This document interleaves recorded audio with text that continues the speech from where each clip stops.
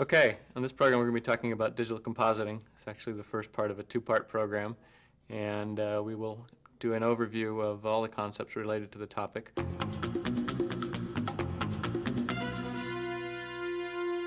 So this program is going to approach compositing from not from the point of any particular tool.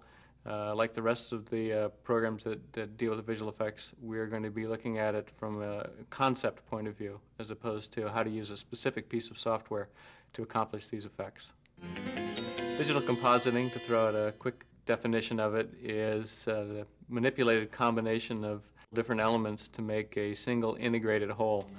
The tricky part is making it look integrated, taking these different elements that may have been captured at different times with different cameras in different places and putting them all together so that it appears as if they were all shot with a single camera at one time.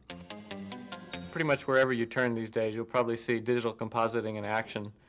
Certainly in every TV commercial that's made just about, there's digital compositing going on, visual effects in film, obviously, and even multimedia. You even see it in print advertising, really. The same concepts we're talking about are used to put together single print images, but what we're going to be talking about is really more related to doing these same things with sequences of images, with footage that's been shot and wants to be put together. And particularly, as is the topic of this whole program, how it relates to visual effects.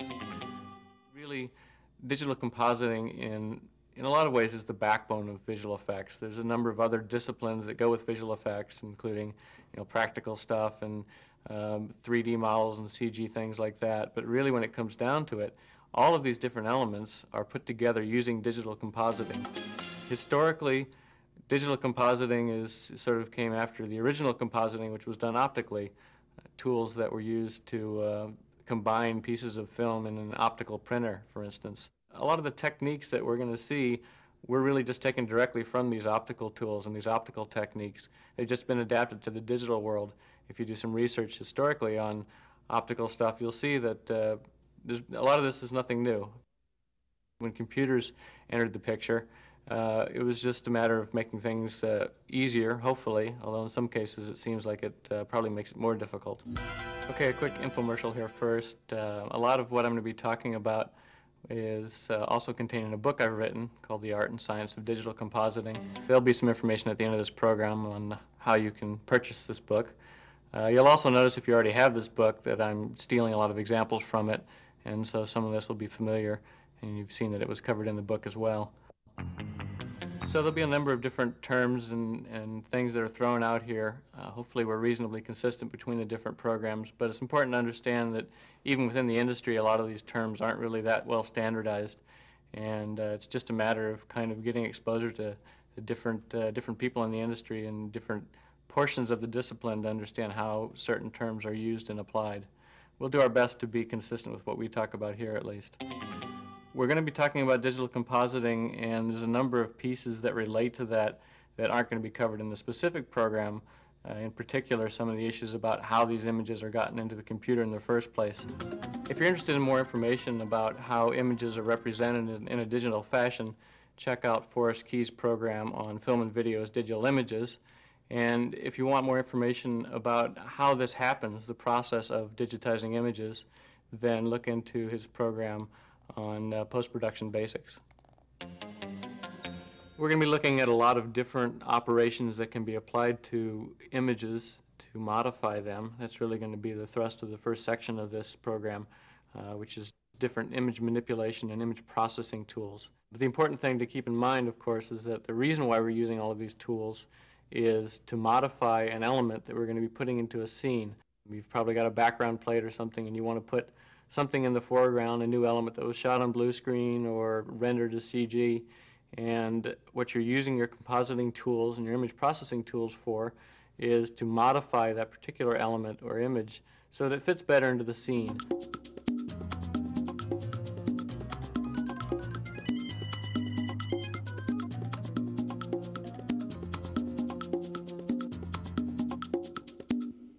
And the first thing we're going to be looking at is color corrections.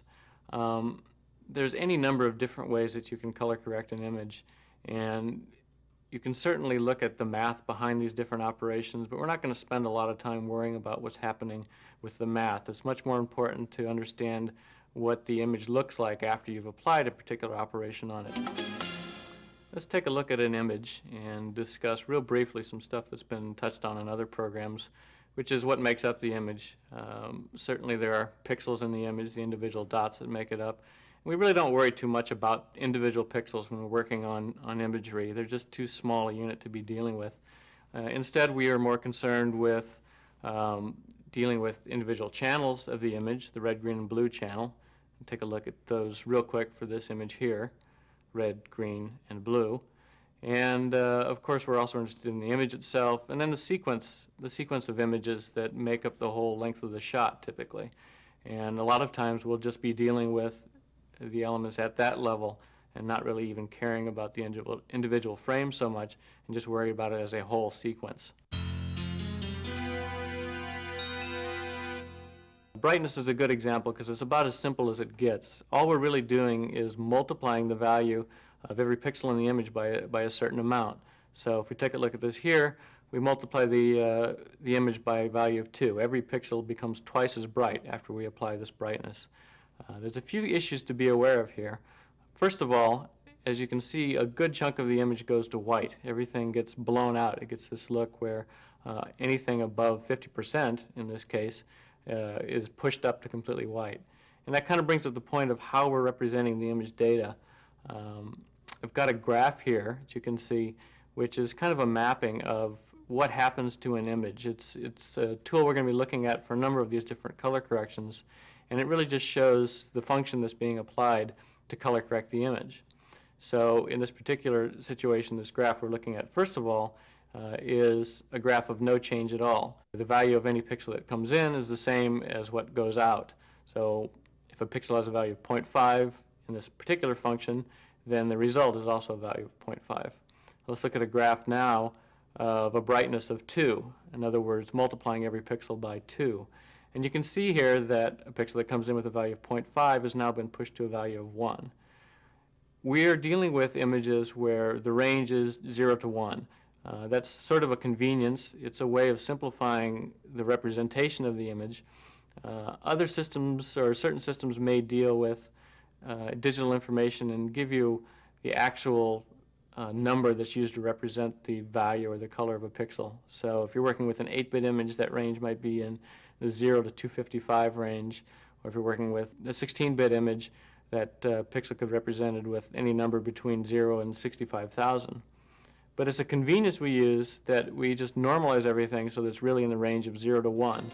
It doesn't matter what's happening behind the scenes. This is just something that the computer will do for you and just tell you that everything is normalized between 0 and 1, and you can work on it in that way.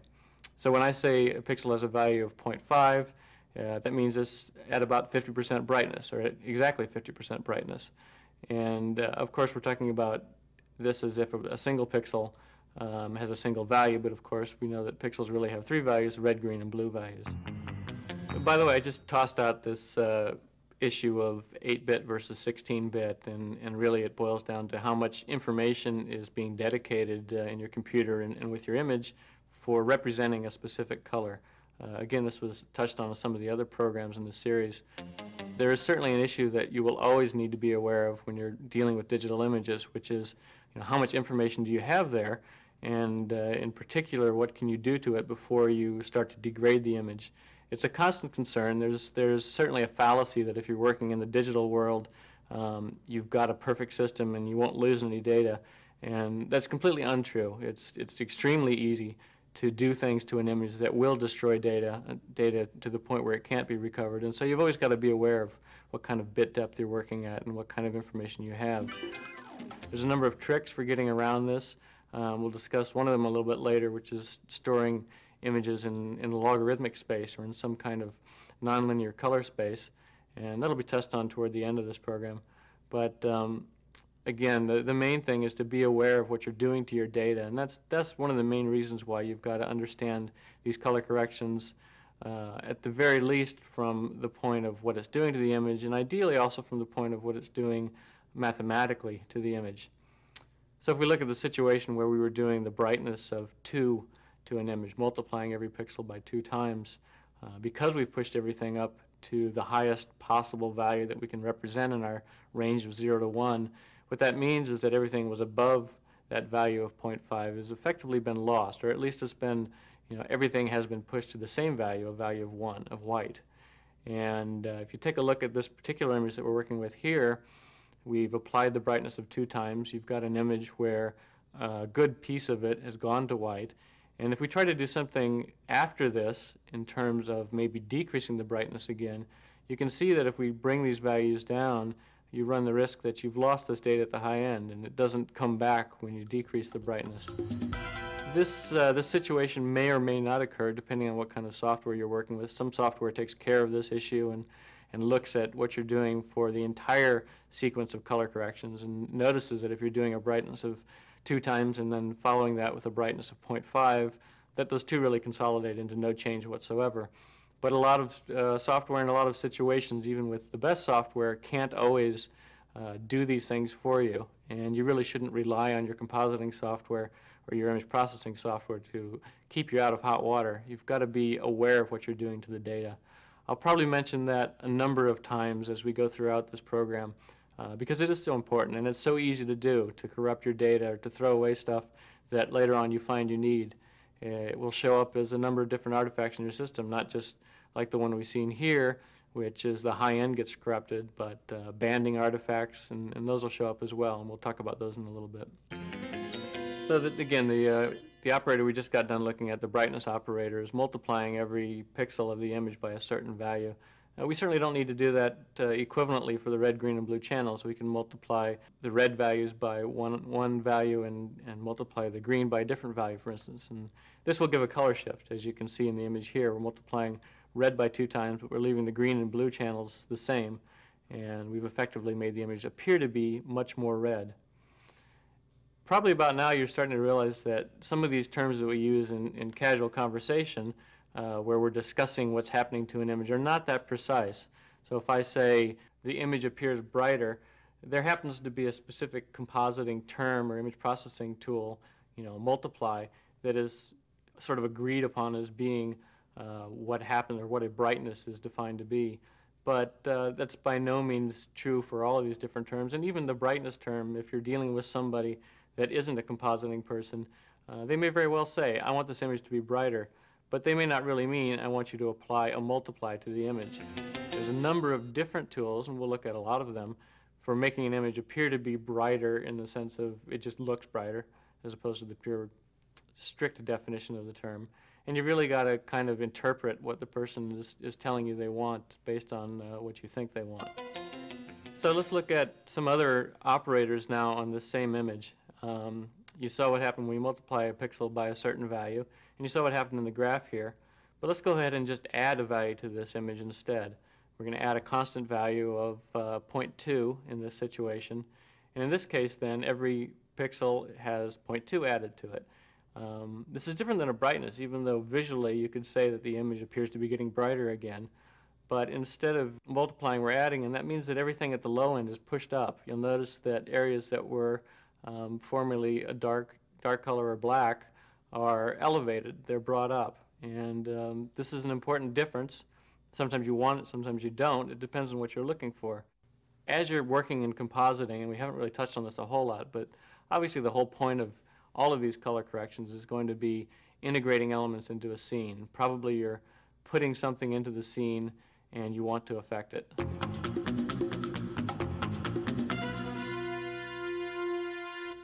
So everything we've been looking at in terms of these color corrections so far has been what's considered a lookup table. It goes back to this graph we're looking at, which is for any given value that comes into the function, there's some value that goes out. So if we looked at with this particular gamma setting, you can see a pixel that started with a value of 0.5 goes out with a value of 0.7 or so. But another thing we can do when we're color correcting imagery, instead of just applying a function, is actually take a tool that lets us draw these graphs interactively.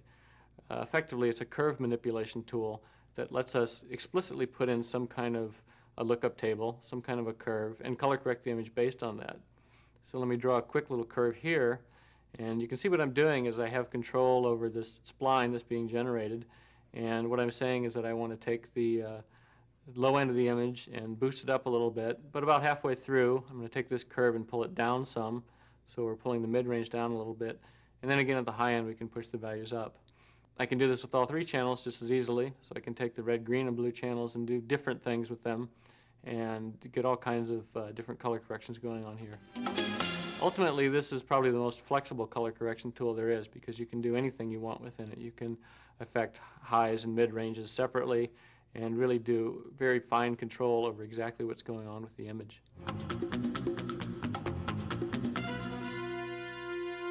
Okay, while we're on the subject of gamma, and more specifically on a color correction tool that only affects the mid-range, let's also take a look real quick at something that's designed more to deal with the highs and lows of the image and leave the mid-range untouched.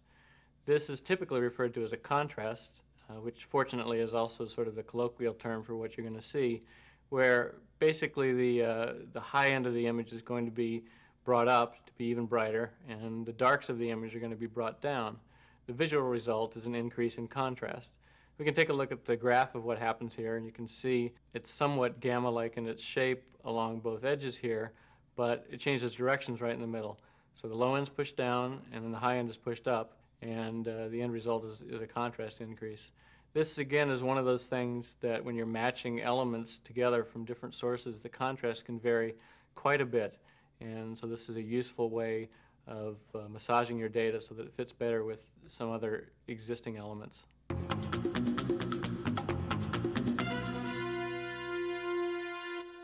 Everything we've been representing in terms of the color of an image, we've always talked about it in terms of red, green, and blue, or RGB values. But there are other ways of representing the color in the image, and sometimes these other methods of representing color are also useful tools for manipulating the color of the image. So another way of representing color is what's known as HSV space, or hue, saturation, and value. And let's look at the simplest case of this in this color wheel that we have right here. In particular, this color wheel is really just showing us the hue and the saturation possibilities for an image. So around the perimeter of the wheel, you can see that the full spectrum is represented: red, orange, yellow, green, blue, indigo, and violet. This is really just a mapping of all the different possible colors. As we move towards the center of the color wheel, we can see the saturation decreases. Values that are very vibrant around the edge become less and less so until you get to the middle of the circle where everything is white and completely unsaturated. The nice thing about an HSV representation is it's much more intuitive to people talking in everyday terms. We tend not to refer to a color as being, 0.95 red and 0.8 blue and 0.2 of green or something like that. Instead, what we tend to say is, well, it's kind of a magenta color. It's magenta, and it's fairly saturated or heavily saturated. And that's really what the HSV space gives us as well, is the ability to numerically represent color in those terms. So if we want to play with the saturation of an image, we can go ahead and take the image and just drop the saturation down to half as much as it was, or even completely desaturate the image. As you can see, we just did that to me. We can also play with the hue of an image, and usually the best way to deal with this, or the most common way of working on the hue in the image, is to kind of rotate it around this color circle that we have, effectively shifting every color in a particular image to an adjacent color. So if we slightly rotate the image, you can see that the colors in the entire scene change. And if we go ahead and rotate the image by 180 degrees so that every image becomes its complement, you can see what happens. Notice that it's not taking the negative of the image or the invert of the image. Bright values are still bright and dark values are still dark, and the saturation still stays about the same, but the colors in the image have been shifted. A lot of times this is really useful, this HSV manipulation. Saturation is probably the most obvious one. Just being able to take an image and desaturate it is all the time, because when you're shooting different elements in different situations, any number of things can conspire to produce different saturations levels. If you're shooting on film, the amount of lights you're getting; if you're shooting on video, the amount of light in the scene or the way that the image is processed after it's been shot can affect the saturation of the image. and you'll probably need to use some kind of tools to modify that and match your different elements together.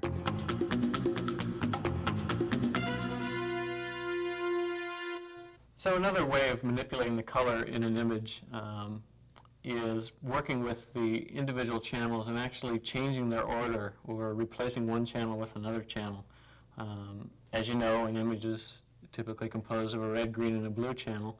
And there's nothing to say that we can't reorder those or place the red channel into the green channel or swap the two. This is not necessarily a great tool if you want to get a specific color correction or if you're trying to tune an image to match the colors to another image, but it's more often used for a number of other techniques. Most notably, probably, is some of the techniques for keying. If you look at Stu Mashowitz's program on keying and procedural matte extraction, it'll talk a little bit about how the different records in an image can be manipulated in order to pull a matte on an image or create a matte. And of course, I'll be talking about mattes in the second half of this program.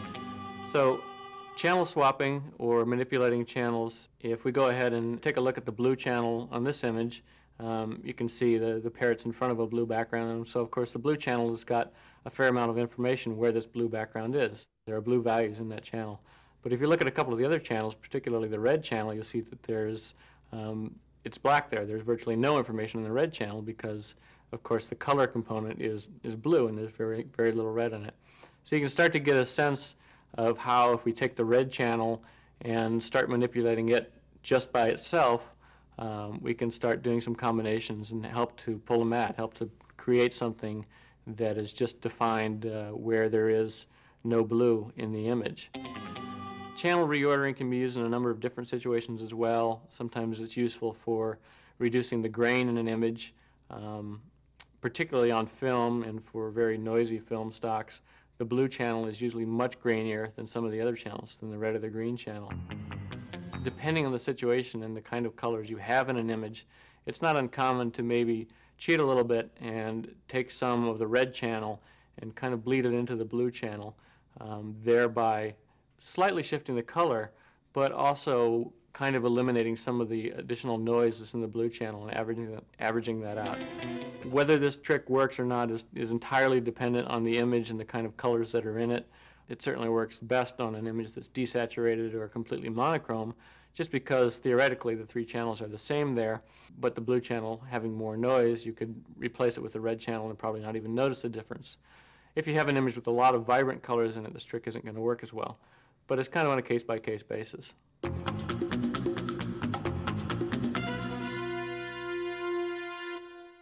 So we've just got done talking about a number of different tools for doing color corrections on an image. And chances are, if you pop into any number of different compositing packages or paint packages or something like that, you'll find that there are a variety of additional different kind of tools for working with the color in an image as well. And in fact, probably these other tools, no matter what names they're given, are really just combinations of what we've already discussed. But there's really a variety of different ways that you can choose to build an interface for doing color correction. But the important thing to understand is sort of what the basic concepts are, the sense of pushing an image up and down within its range by doing an add or subtract or a multiply, or this gamma correction tool, or just overall a general tool for manipulating the hue of an image or the saturation of an image. So obviously, if you're sitting down to do work, to do compositing work, you'll need to know what specific tools the package you're using has. And ideally, you'll understand not only how to use those tools, but really what's happening behind the scenes and how that applies to what we've discussed here, what it's really doing to the data in the image. And by doing that, you'll become a more efficient compositor and you'll be able to produce the results you want, but you'll also understand and be able to deal with situations where you can control any data loss and make sure that you're doing the best things to the data that you can.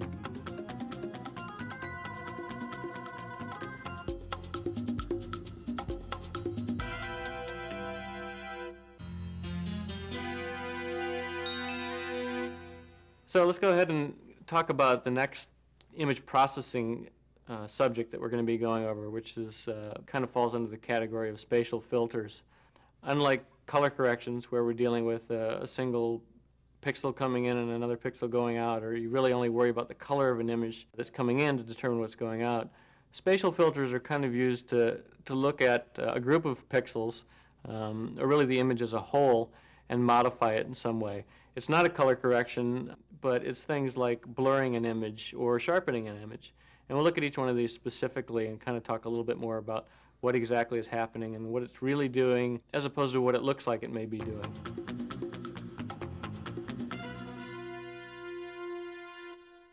Probably the most common spatial filter is a blur. And if we take a look at an image on the screen here and apply a blur to it, it's very obvious and intuitive what's going on. The image looks as if it's being defocused. One thing that's very important to understand is it's not actually the same thing as a defocus, though. In the program that I have that discusses visual effects cues, I talk a little bit more about what the difference is between a defocus and just a digital blur. They're not quite the same, but a lot of times you can get away with using them for the same thing. But what's really happening here is we're kind of averaging all the pixels in the image together. We're averaging them out and producing this kind of mushy result that appears to be defocusing the image. Different packages have different ways of doing a blur, some of them much faster than others, and some of them which animate more correctly than others. So a lot of times you may have a tool that can go ahead and blur an image relatively quickly, but it may not be able to do that accurately over a sequence of images. You may see artifacts, or particularly if you're animating the blur value to simulate some kind of a rack focus, for instance, where you want a scene to start out in focus and then go to being out of focus. Make sure that the tool you're using is able to animate that blur effectively and not have noticeable steps or pops as you're animating the blur. It should appear very smooth. So given the fact that we're able to blur an image, seems to make sense that we should be able to sharpen an image as well. We really can't. I mean, there's no real tool for recreating data that doesn't exist. If I shoot something out of focus, there's less data in it. The image is out of focus, and some of this sharp detail is really completely lost. However, there is a trick that we use, and we call it sharpening, and it produces a visual result that appears to be as if the data and the detail in an image was being increased. So let's take a look at the image that we've got on the screen here, and go ahead and apply a sharpening pass to it. Visually, it probably appeared to have gotten sharper, to have gotten as if there's more detail. But what's really going on here is this filter that we're applying is sort of analyzing the image and finding areas of transition. It's finding edges in the image, and then it's accentuating those edges. So if you've got something that goes from bright to dark along an edge very abruptly, what the sharpen tool is doing is accentuating that edge. It's actually slightly darkening the dark area even a little bit more right along the edge, and it's increasing the bright area a little bit more along its side, and the visual result is as if it got sharper. Let's take a look at a graph of what's happening here. I've got the simplest case of an image where the left half of the image is dark gray and the right half of the image is a fairly bright gray. So this is a very hard transition between the two. And we're going to apply just a standard sharpening, but we've magnified it quite a bit so that the effect will be very obvious for what we're doing. Let me go ahead and increase the sharpening here, and what you see is happening is the edge is being accentuated. It's being emphasized a lot more. If you look at the graph of what's going on here, you can see it that the dark stuff is being pushed down a little bit, the bright stuff is being pushed up a little bit, and if you do this over an entire image, it appears to be sharper. The danger with this tool is you can over sharpen very easily, and it's subject to artifacts. If you over sharpen an image like we're doing on me right now, you can see that any of the edges at some point start to ring. They start to have very bad problems showing up around the edges, and particularly on film, if you over sharpen stuff, the grain that's inherent in a piece of film will also be accentuated. So every little piece of grain becomes more and more noticeable as you apply more sharpening to that. And obviously this is probably something that you're not going to want. Usually what happens when you do sharpening is there's a real trade-off between how much you can do before it starts to look like a problem instead of the effect that you're looking for. Another spatial filter is known as a median filter, and it's a really simple thing is what it does. It's a useful tool particularly for removing artifacts or problems in an image, single pixel artifacts, little noise spikes or something like that. What the median filter does is it looks at a group of pixels, usually a 3x3 matrix or 9 total pixels, and goes through and sort of orders these pixels in terms of their color values, and then replaces the pixel in the center with the average of the other pixels.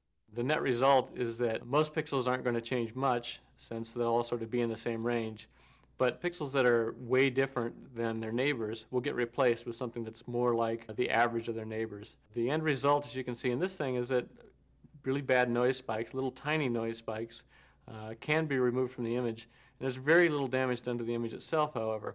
There's a slight softening. It's similar to applying a very slight blur to the image. The net result is, of course, much nicer since you can remove these noise artifacts.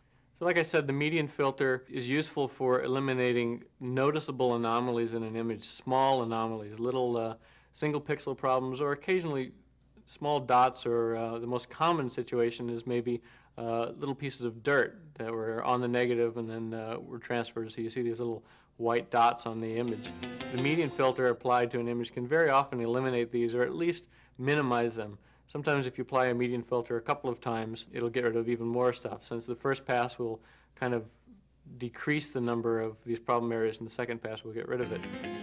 Every time you do that, you'll slightly soften the image, but what can be done is, once you've applied a median filter even a couple of times to an image, is then go back and compare it with the original image and do what's known as a threshold on that, which is really the process of looking at every single pixel between the two images, the one that's had the processing done to it and the one that hasn't, and just saying that if a pixel changes by more than a certain amount, then go ahead and use the changed one.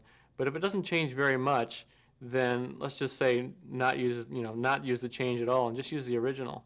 So the end result is you don't soften areas that don't have problems, and the only place that gets affected is the area where there was a little bit of dirt or noise that was showing up in there. It's not a magic bullet. It can't remove any and all dirt or noise that show up in an image, but used in conjunction with some of these other tools, and eventually even some kind of paint fixes, it can be a useful tool in your toolbox for helping to remove problems. Another spatial filter that can be useful in a lot of situations is an edge detection tool. And this is a little bit different than some of the other ones we were looking at, in that it's going to produce an image that's probably not going to be used directly in your composite. Rather, it's sort of a step along the way to achieving some other goal. Let's take a look first of all at what we're going to do here. Here's an image that's basically just a white shape on a black background. This is the most extreme case of what we're going to show, but it makes the point very well. If I apply an edge detection to this is the image that results. As you can see, it's the outline of the original image, if you want to think of it that way. It generates a new image that just has color information, or is noticeable information along the edges of the original image. And like I said, you're probably not going to want to apply an edge detection to actually process the image and show that so much as you're going to use this edge to modify some other image. In the next program, we're going to be talking a lot more about combining images together and using a control image that's known as a matte channel, or a matte image.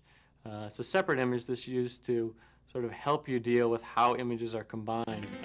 And one of the most important things when you're combining images is how are the edges of an element as you're laying it into the new scene. So this edge detection tool can create an additional control image for dealing specifically with the edges of the image. We'll talk about that a lot more in the next program.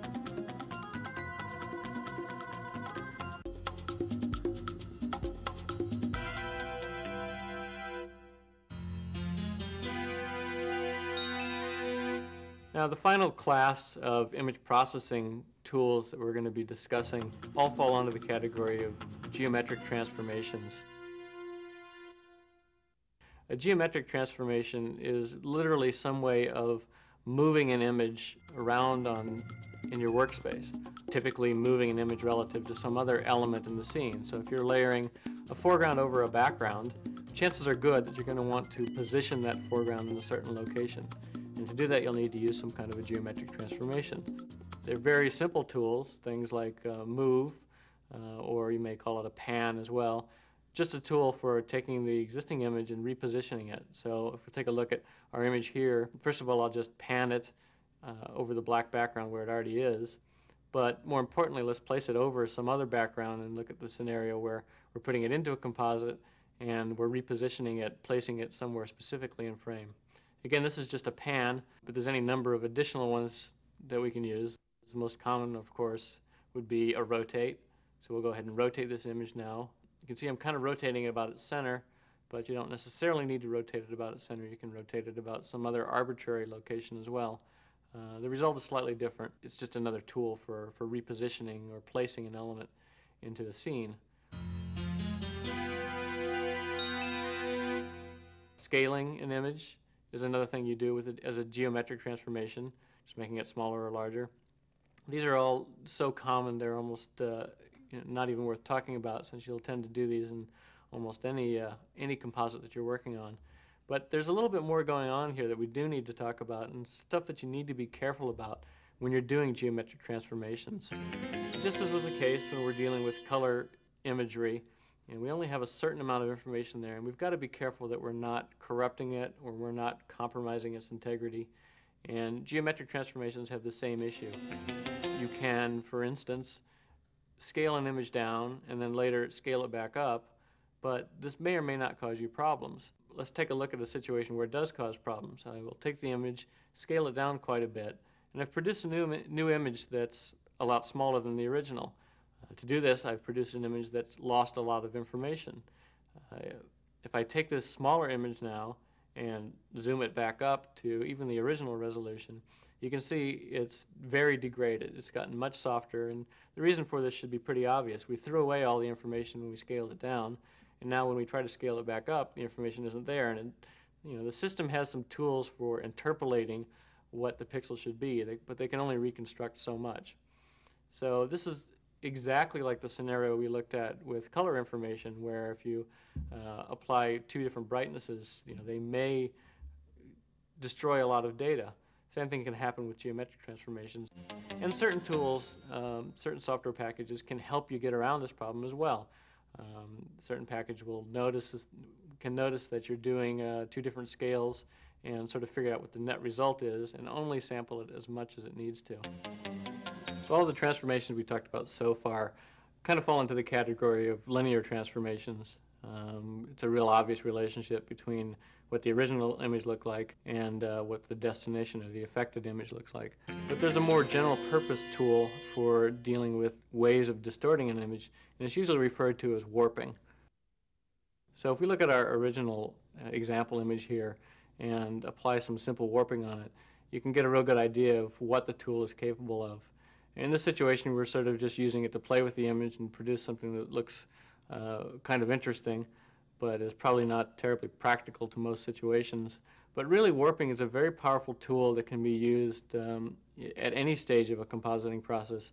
Not used so much for obviously affecting the image, but for doing very subtle things, for slightly warping an image so that it fits better into a scene, or so that the perspective appears to change a little bit on the image, or even to nudge a piece of the image so it fits better next to another piece of the image. Warping is certainly something that can be done, at any stage of the process, and you can do a lot of different things with it. But most of the time, you want to be pretty subtle with it and not go nuts on it. Something that's real important to know about warping is you still have the same situation that you have with any transformation, in that you have a limited amount of data that you're working with. There's a fixed resolution you're starting with. And when you warp an image, you are grabbing a chunk of it and sort of pulling it apart from another piece of it. And what happens in between the areas that you're pulling is that you can get stretching showing up. There's no real solution to this other than making sure that you have plenty of data to start with. So it's not uncommon, if you're doing a warp that's going to distort an image quite a bit, that you want to work at a higher than normal resolution. And when you're done, scale back down to whatever your final resolution is going to be. So all of these tools, these transformation tools that we've talked about, some of them we were moving as we were doing them, but we were kind of talking about them as they are applied to a single frame. But really, when you move an object in the real world and capture it on a camera, there's an artifact that comes about because of this motion. This is discussed in much greater detail in the segment on visual effects cues, where it talks about what happens when you capture an image in the camera and some of the artifacts you see. But the particular thing that we want to talk about a little bit is motion blur. And when you move an object across the screen at any kind of speed and capture that on film or on video, you get an artifact that's a blurring of that image. The faster it moves, the more it blurs. If we're working in a compositing package and we want to bring an image into the scene and move it across the screen or across the frame, we want to see that same kind of an artifact. Otherwise, it just won't look real. It'll look stroby, and your eye will pick it out as being artificial. And for that reason, anytime you have a package that lets you apply some kind of geometric transformation to an image, you also want to be able to apply motion blur to it. The best scenario is that you'll just be able to turn motion blur on and set up a couple of basic parameters, and then the software will take care of doing that kind of blurring for you. It'll base the blur, the amount of the blur, just on how fast the object is moving. If your software doesn't support that, there are ways to get around it. Your software may support just some kind of explicit smearing, and you can just kind of manually smear your image a little bit and simulate this motion blur. Or you may have to resort to some more arcane techniques of doing a number of different small moves and kind of averaging them together to give the sense of it being a motion blur.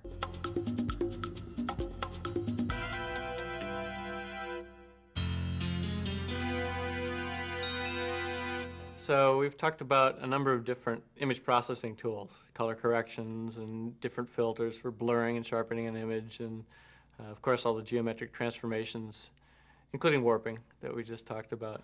But this is really only a part of what goes on when you're doing a composite. If you go back to the original definition of compositing, where I mentioned that it's the manipulated combination of elements, what we haven't talked about yet is actually the combination part of it. We've manipulated elements, and we've discussed how to manipulate elements, but the next thing that really needs to be covered is how to combine these elements and put them together into a scene. That's what's going to be covered in the next segment of this program, and so hopefully you'll check that out. If you're looking for some more information on this topic and also information on some of the other pieces of the puzzle that I touched on throughout this program, check out our website. The address is listed below, and you can get a lot more information there, and you can also even send some email to us and get some more discussion going.